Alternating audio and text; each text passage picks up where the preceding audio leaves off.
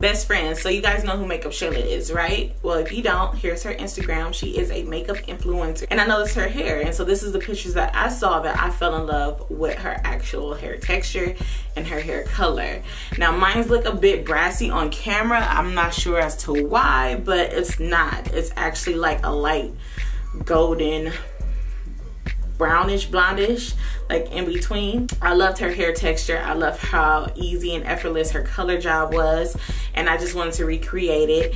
I just feel like I'm in love with brown colors and hair right now, so you guys will see me do a lot of highlighted hair tutorials or brown tutorials coming up. I feel like brown works with any skin tone and it works for any season, so I decided that, you know, let's push some brown tones out, you know, you feel me? But anyway, this hair is from Cynosure. This is their Waterwave hair. The longest length I have is 28 inches, and if you guys want to see how I got my hair colored this way, then keep watching. Bye, best friends. So the longest lengths I have are 28 inches. I have two 28s, a 26, a 24, and a 20-inch closure. If you want to see how I make my wigs, I will leave a video at the end of this video for you guys to watch. Alright, so I'm going to use 1 box of my Revlon 57 Color Silk Express 9 Blonde Me and 30 Volume Developer. Alright, so this is what my hair looks like. It's very curly to be Waterwave, because Waterwave was usually more looser than this. But basically I'm saying, or showing you on here, is that it's going to go into a gradient effect. So it's going to be the 1B, and then it's going to go into like a dark chocolate kind of looking brown, and then it's going to go into the lighter brown. So that's what I'm doing right here. Basically, I decided that I was just gonna bleach out the ponytail, and so you want your consistent a little bit runny because it's easier to go through each hair strand, so you won't have to do another bleach. Alright, so I only had to bleach this one time, and so I'm gonna go through the ponytail and apply the bleach with my hands. Just make sure that I massage it in there. You want to be very thorough with this. Again, you don't want to have to go in and bleach another time, but if you do want it lighter, you can leave your bleach on longer than I did. I think I left mine on for about like 25 minutes. I did use heat. You will see me use heat, and I left the heat on there for about 5 minutes, and then I let it just process. So if you do want a lighter, you could just leave it on a bit longer. I think for bleach it's about 45 minutes until it stops processing.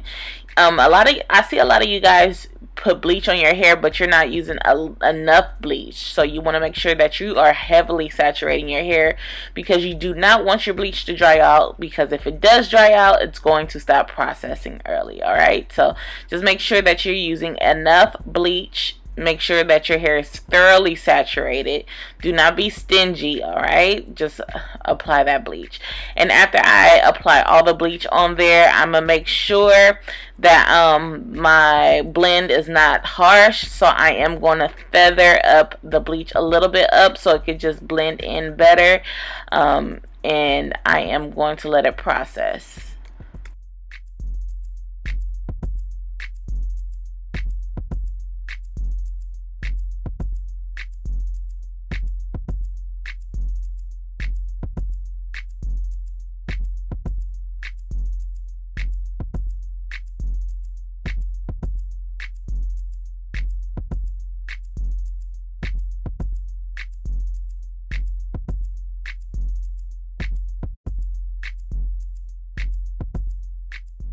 After I feather it up and I make sure that everything is blended, I'm going to take a plastic bag and my processing cap, or my blow dryer cap, and I have one for my natural hair and I have one for my wigs.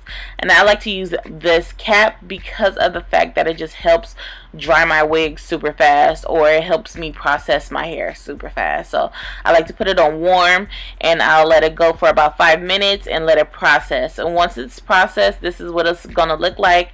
Like I said, you could stop at this tone, or you could go even higher, rinse it out, wash it, and then you know, apply your bleach again. But that was perfect for me. That was the tone I wanted.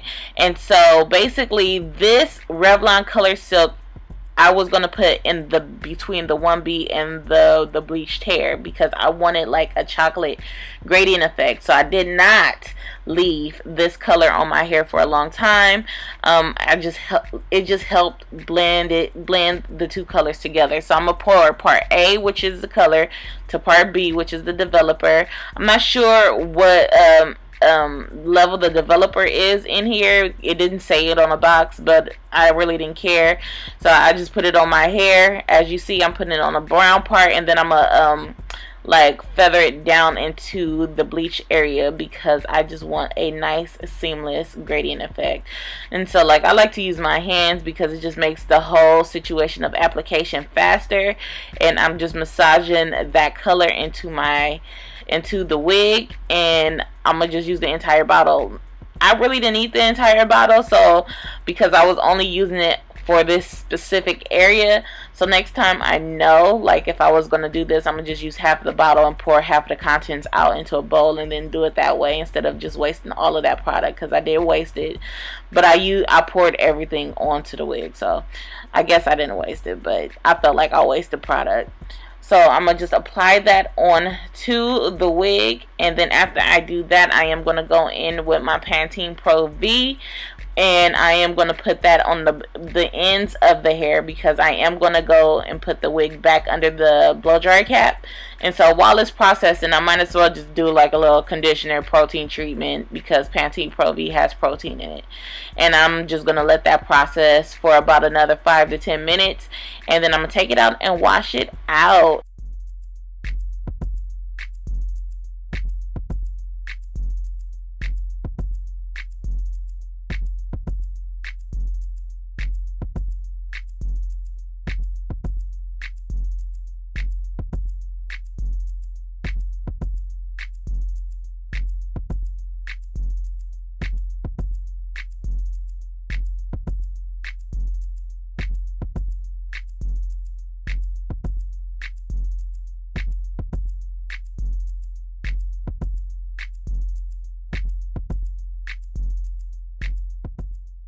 If you guys are making wigs or wearing wigs, you definitely need a wig stand in your life and this blow dryer cap, okay? Like, these are two essential things, because I found, like, because I started using this blow dryer cap, it dries my wig so fast. Like, I don't have to let them air dry. I just put the cap on them, and then it'll be dry in about 15 minutes, and I love it. Like, it just cut down my time, especially because I make wigs for customers and stuff like that, so it helps me get through making wigs super fast. So I would definitely tell you guys, if you wear wigs and you have a lot of wigs, or you interchange your wigs and you style your wigs, you definitely need a wig stand and a blockhead, and I will leave all of that information to where you can purchase those things down below. Alright, what else? This wig actually took me about 3 hours to make, like from the beginning of creating the wig to it doing the color to me being, to the wig being completely dry. It took about three hours, and that's actually really good for me. And I am impressed by how the curl pattern just stayed, or the wave pattern stayed in his hair, especially after I bleached it and then did a color process on it as well. So yeah, you guys, I hope you guys enjoyed this video. If you have any video ideas, let me know down in the comment section. And yes, until next time, bye best friends.